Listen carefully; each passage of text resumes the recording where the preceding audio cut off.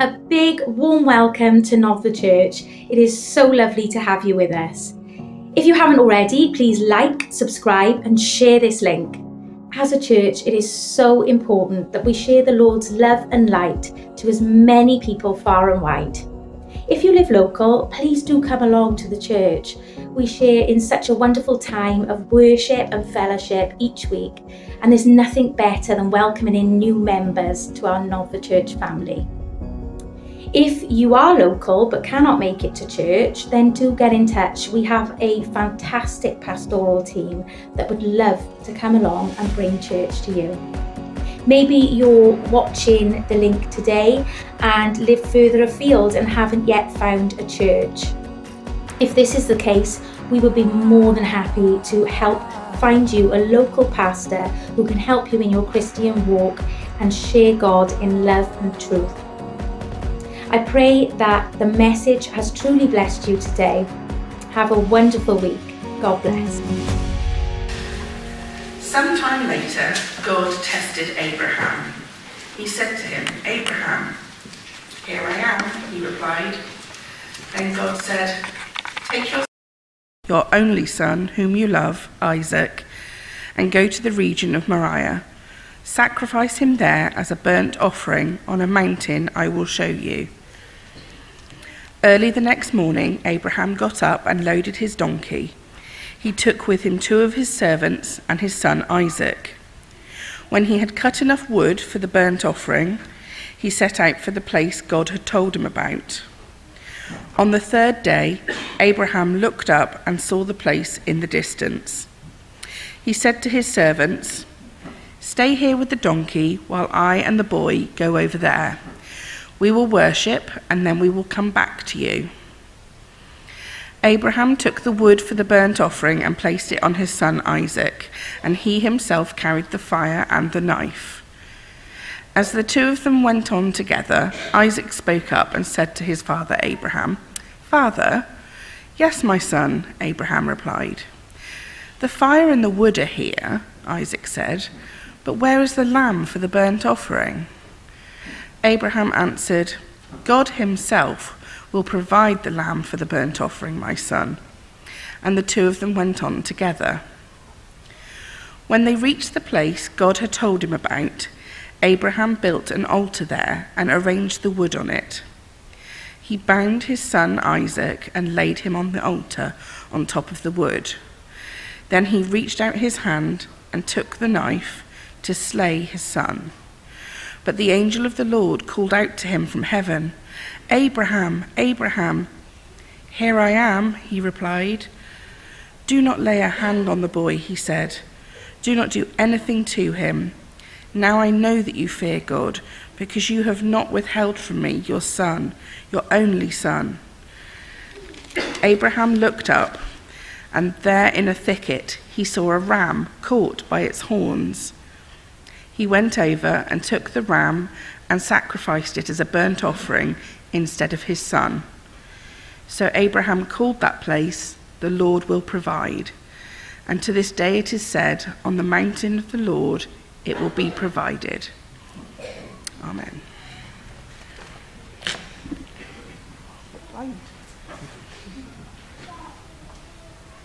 Thank you, Ali. I'm just going to quickly introduce Joe. He's going to be preaching for us today. For those of you who know him, I can't see a thing. Absolutely blinded you. I do it by faith instead. For those who had the privilege of being with us a couple of weeks ago, he preached for us, for the congregation, and it was a treat. It was an absolute treat. It was pure gospel, and I know we'll have much of the same today. I was speaking to your dad last night, and absolutely cut from the same cloth. Absolute stalwart for the gospel. You cut them all, that entire family, and they bleed Jesus. So it's my absolute delight to welcome him to preach. I'm going to pray first, and then we're going to get into it. Father God, Lord, we are so undeserving of the caliber of men that you have brought to this church, for the preaching ability, even in some so young in the faith. Lord, you have truly anointed and gifted our wonderful preachers. And Lord, we are eternally grateful. And Lord, I pray that we would not take it for granted, but with every morsel of gospel bread that we are given, Lord, we would consume it and savor it, Lord. And we would pay attention. And it would teach us and it would edify us.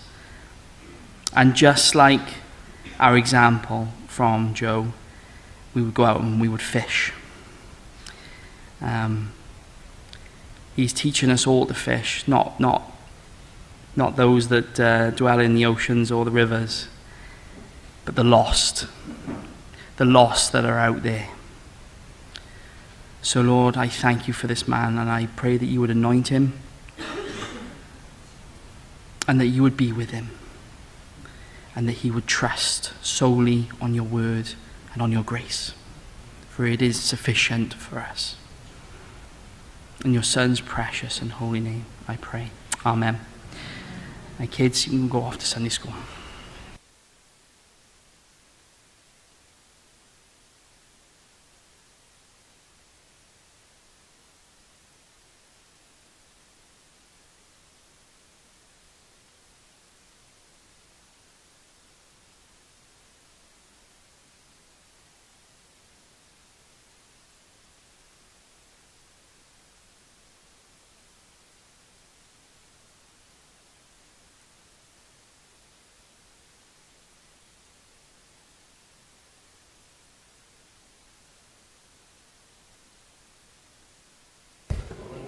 I don't think I can give a better instruction than Owen did. I don't think I deserve that, but I'm very grateful for it, and I'm very grateful to be preaching the word to you again today. It's a great pleasure to open God's word, but before I do that, I need God. So let me pray so we receive his word. Lord Jesus, would you please pour out your Spirit out on me? Help these words not to be of me, but of you. Help me to be a mere tool, a mere weak vessel to deliver this message and deliver it, Lord. Open the hearts of this congregation to receive it, Lord. Let your word be spoken and received, and your name glorified today. In your mighty name I ask. Amen. So for the past 3 weeks, I've been doing teens, and I've been doing the talks for teens, very graciously with Harriet, and just 5-minute talks. But the first one I did went pretty well. And then the second one I did, it went pretty well. And then the third one, when I wrote it, I was like, this is the bee's knees. This is a talk to give. I was proper chuffed. I was like, this is amazing. So I started giving the talk. It was going well. I was about to lead to the big finale, the big point to, smash the doors. And then I said my favorite line to say. I said, God knows everything you've done, thought, and said. And then I was about to go to this big point. And then one of the girls in front of me went, what? Sort of like, yeah, God knows everything you've done and thought and said. She went, everything. I was like, yeah, he knows everything. She said, well, I'm screwed then. I said, no, the point is that God knows everything you've done, but he died for you anyway. Out of love. And she said, well, I don't need him. I've got me. I was a bit taken aback, and I finished the talk. But whenever the world looks at Jesus' sacrifice, there is no empathy, sympathy, there is nothing. There is just hate. But when we tell the story of Abraham and Isaac, you get this uncomfortable feeling. Abraham had to kill Isaac. Isaac had to die on an altar, be sacrificed. It feels wrong. It feels uncomfortable. Well, how does Abraham see it? In verse 2, he is told by God to take his son, his one and only son, Isaac, whom he loves, and go to the region of Moriah and sacrifice him there as a burnt offering. His one and only son. what does he do?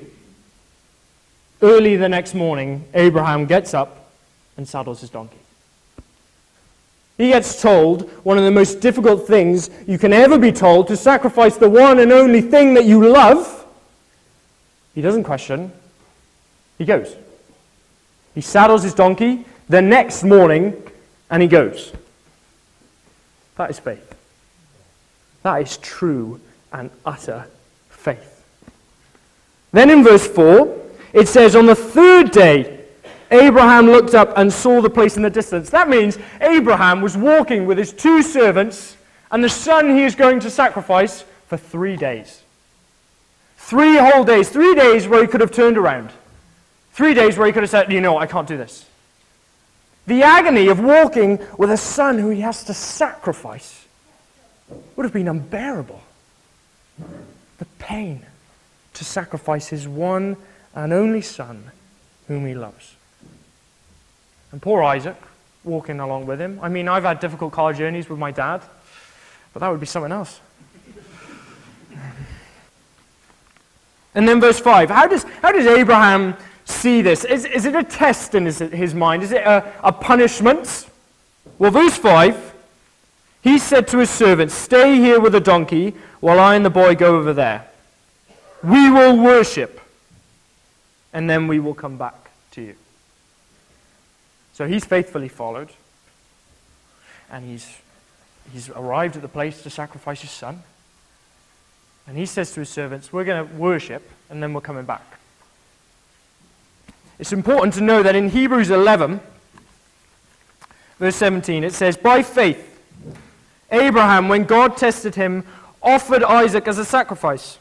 He who had received the promises was about to sacrifice his one and only son, even though God had said to him, it is through Isaac that your offspring will be reckoned. Abraham reasoned that God could raise the dead, and figuratively speaking, he did receive Isaac back from death. What does that mean? Abraham, by faith, knew that God would deliver him. By faith. He still walked. He could have turned back. He could have doubted. But by faith, he walked. He is doing this all by faith, that God will deliver his son Isaac, even from death. And he calls this worship. Worship can be called what we did 10 minutes ago, where we stood up and we sang the praises of God together as one. And that is beautiful worship. But worship every day is following the word of God by faith. Giving everything the Lord has called you to give. It's unusual to call this worship, but that's what Abraham calls it. Giving his son, following the Lord's word by faith. And that is what we are to do. We are to trust in the Lord when times are hard. We are to follow his word. We call ourselves believers and don't even believe. We are to trust in the Lord through everything, and he will guide us like he guided Abraham. We are to trust like Abraham. We are to be as Abraham in this moment. And then he takes the wood and he places it on his son. And now Isaac's questioning what's going on. He says, we got the wood, we got the fire, but where's the lamb? God himself will provide the lamb. His faith is still strong. Abraham is about to kill his one and only son, but he has faith that Christ will deliver him. It's getting closer and closer. Surely his mind must be tempted to think, well, God, he's not here yet, he's not going to deliver. I'm going to be left alone, I'm going to have to kill my son Isaac, and I won't be delivered. No. God himself will provide a lamb. This is faith. I lack faith every 5 minutes and fail to worship him and follow his word every single day. But not Abraham. Not on this day. Then they reach the place where Isaac is to be slain. He reaches out, he grabs the knife to slay his son. Wait! I thought God was going to deliver him. It's like that moment in Princess Bride where his grandpa is reading him this story. And in the story, the bride's in the waters, there's eels swimming about, and the eel's about to attack the bride, and it's all going to go wrong, and the boy goes, wait. This isn't supposed to happen. She's supposed to survive. He's supposed to be delivered. But Abraham has faith. So much so that he knows God will deliver Isaac. Guess what happens? The angel of the Lord, at the very last second, says, Abraham, Abraham. He says, here I am. The angel of the Lord says, do not lay a hand on the boy. He is delivered.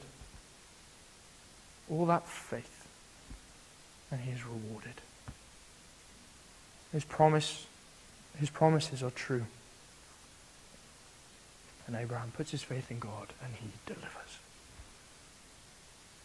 And it's the angel of the Lord who says this. Well, who is this angel of the Lord? He comes up many times in the Old Testament, but most notably in Exodus 3. In verse 2 it says, there the angel of the Lord appeared to him, Moses, in the flames of fire from within a bush. Moses saw that though the bush was on fire, it did not burn up. So Moses thought, I will go over and see this strange sight, why the bush does not burn up. When the Lord saw that he had gone over to look, God called to him from within the bush, Moses, Moses. And Moses said, here I am. Do not come any closer, God said. Take off your sandals, for the place where you are standing is a holy ground. Then he said, I am the God of your father, the God of Abraham, the God of Isaac, and the God of Jacob. At this Moses hid his face because he was afraid to look at God. So the angel of the Lord is God. He calls to him from within the bush.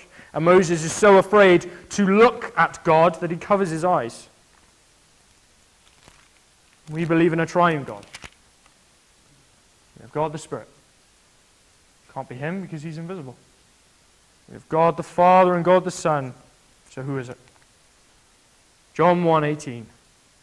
No one has ever seen God but God the one and only, who is at the Father's side and has made him known. It's not the Father.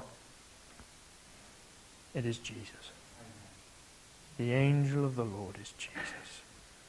And yes, Abraham has shown faith, and that is a big part of this passage, and you could probably do many sermons about that. But I want to talk about what this passage is all about, and it is all about Jesus. And he himself is in this story. Isaac asking, where is the lamb? Abraham answers, God will provide the lamb. And who is that lamb? The lamb to take away the sins of the world. Isaac was the sacrifice carrying the wood that would burn him. Jesus carried the cross that he would die on. Isaac journeyed for 3 days. Jesus journeyed for 30. What is the difference? Jesus died for you, so that you might have life. Verses 13 and 14. Abraham looked up, and there in a thicket he saw a ram caught by its horns. He went over and took the ram and sacrificed it as a burnt offering instead of the son. So Abraham called that place, the Lord will provide. Our sins have a price to pay, and that price is death. So God the Father, 2,000 years ago, gave his Son, his one and his only Son, to pay for our sins. For your sins and for mine. 2,000 years ago, he provided us a lamb, a baby, innocent and sweet, feeble and meek, a lamb born to die, lived to suffer, all for you. So that whoever believes in him shall not perish, but shall have eternal life. And his name is Jesus. But I want to look at a minute at the Father. We thought the horror that Abraham would have had to go through, the agony of walking with his son to murder. But he was delivered. He didn't have to kill Isaac. But our Father in heaven, he did. Think of losing what is greatest to you. Maybe it's a person, a possession. The thing you love the most. Think of having to give that up willingly for filth. Give it up willingly for utter filth. God the Father gave his one and only Son for you and for me. Filth. He went through agony, watching his son be abused and beaten and nailed to a cross. And he went through all of that for you and for me. Even though I have betrayed him, I have hurt him, I have failed him, I have sinned against the Lord God who loves me, and he knows it all. He knows everything I've thought. He knows everything I've said, and he knows everything I've done. But he still sent his Son for me. And yes, he died. Painful, awful, horrific death. But on the third day he rose. The Messiah and your salvation.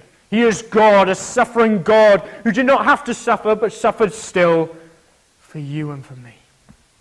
And today, he is calling out, Abraham, Abraham, will you answer?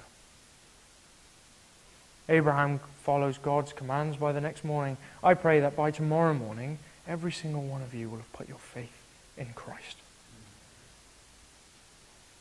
so that you have been saved from eternal damnation. Do not wait. James 4:13-14. Come now, you who say, tomorrow or today we will travel to such a city and spend a year there and do business and make profits. You don't even know what tomorrow will bring, what your life will be, for you are a bit of smoke that appears for a little while, then vanishes. You are hearing the good news of Jesus, of salvation. There is no greater news. But this may be the last time you hear it. Will you reply? Will you put your faith in him and say, here I am? John 3:16. For God so loved the world that he gave his one and only Son, that whoever believes in him shall not perish, but shall have eternal life. What is the reward?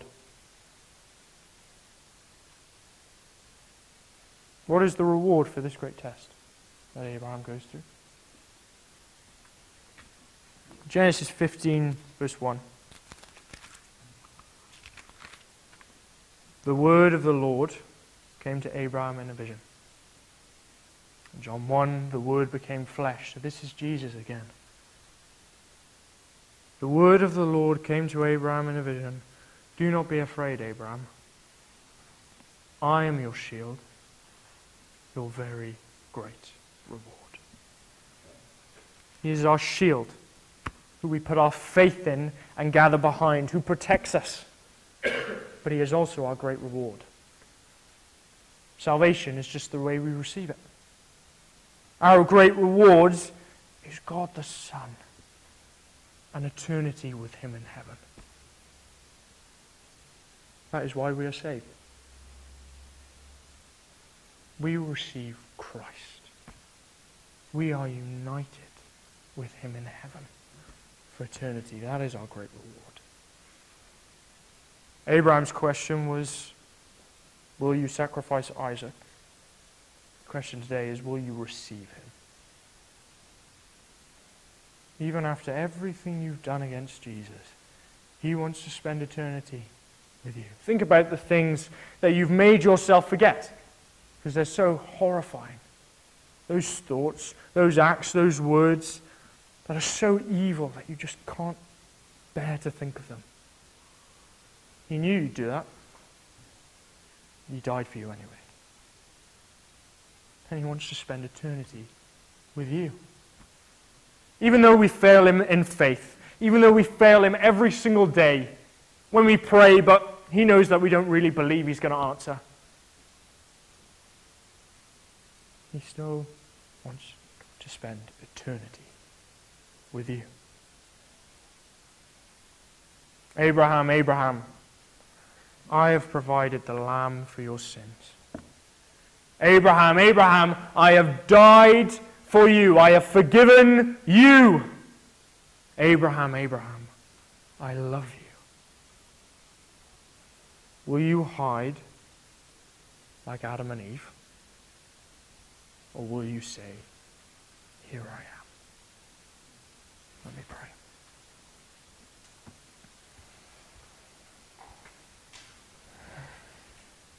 Lord Jesus, I know that we all fail in faith. And none of us are like Abraham, who went to the very altar, who held a knife to his son, but knew you would deliver him.